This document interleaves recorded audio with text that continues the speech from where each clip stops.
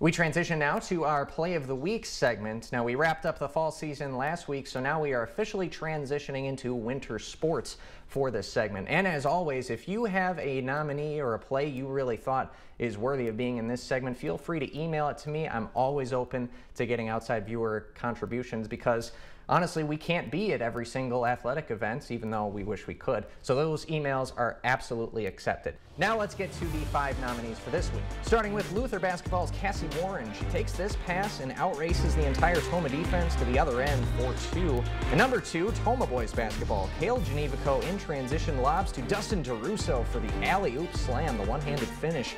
At number 3, Cashton girls basketball. Annie Schreier picks off the Brookwood pass, and no one is catching her. She converts on the other end. At number 4, Toma Sparta hockey. Jack Kristen, the slap shot, top shelf after the face-off. Great shot from distance. And number 5, Blair Taylor boys basketball. Kyle Steen picks off a pass down low. He'll lead the break the other way and says, "Don't worry, guys, I've got this one handled." So, to vote for your favorite, head over to our sports page on news8000.com and click Play of the Week on the right-hand side. It'll take you right to our poll.